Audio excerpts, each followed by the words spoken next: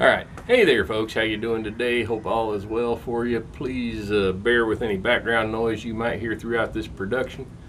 This is something that I showed how to do before, but now we're going to do it in real time because when I did it before I hit the deck off of the mower, and I want to show you that it can be done this way. And what I'm talking about is if you got yourself a riding lawnmower like this, you probably already know how difficult it can be to get the blades off of it with the deck on the mower.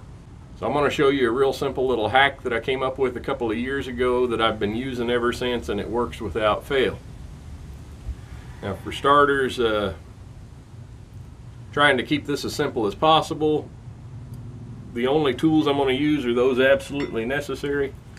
I've got a socket wrench of the proper size, and in the event that I can't get it loose with that, I got a breaker bar. You could also use a piece of pipe on the handle of your socket.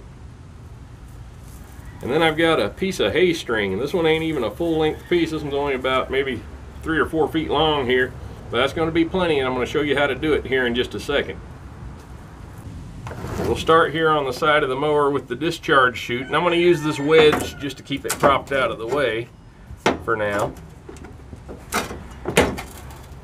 You could really use just about anything.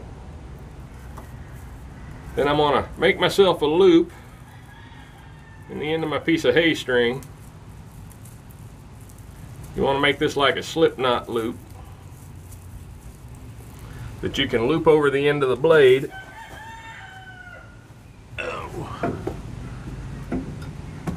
And I'm going to get under here, find the end of my blade, loop my hay string over it, and I'm going to come over here to the little curb feeler tire.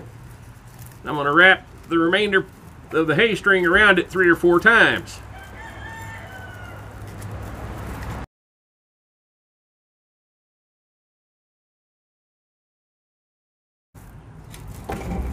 There we go.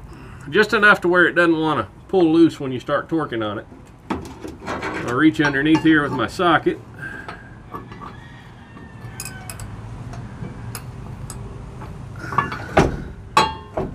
I forgot to mention it earlier, but I'll mention it now. You want to have your deck up as high as you can get it. And then utilizing a proven method of righty-tighty, lefty-loosey,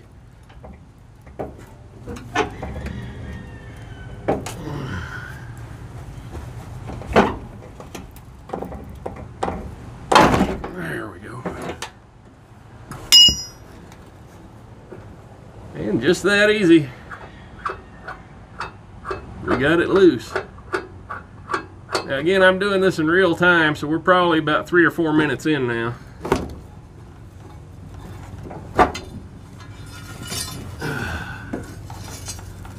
But there you have it.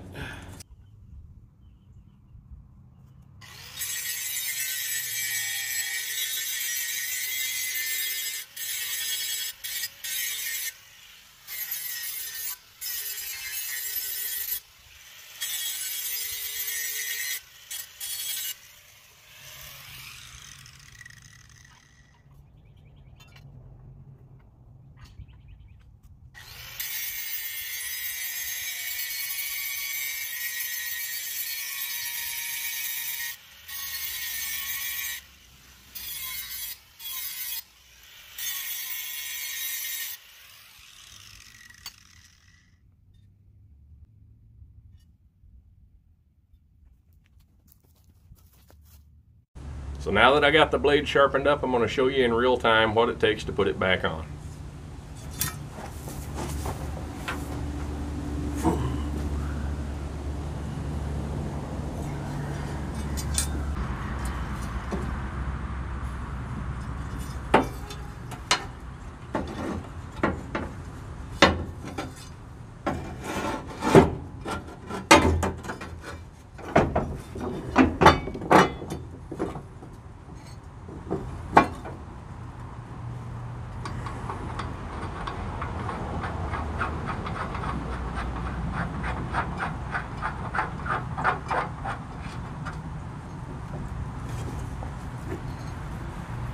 You'll put your loop, you'll put your loop back over the end of your blade, only this time we're going to fix it to where it tugs in the opposite direction.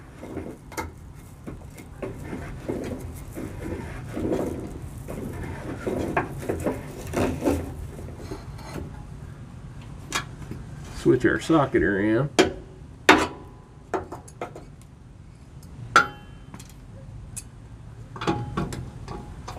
And apply a reasonable and necessary amount of force to tighten it back on. That ought to do it. Well, that was easy enough. Now I got to do the other side.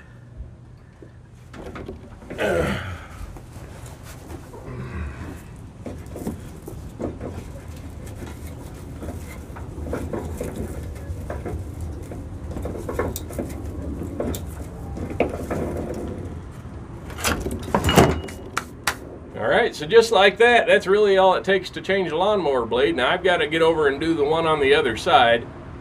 I'm not going to bother filming that because this was just to show you how to do it with the deck on the lawnmower. I hope you figured it out. If you have any questions or if you need to see something a little more in depth, I'd be glad to show you. Until next time, take care. God bless.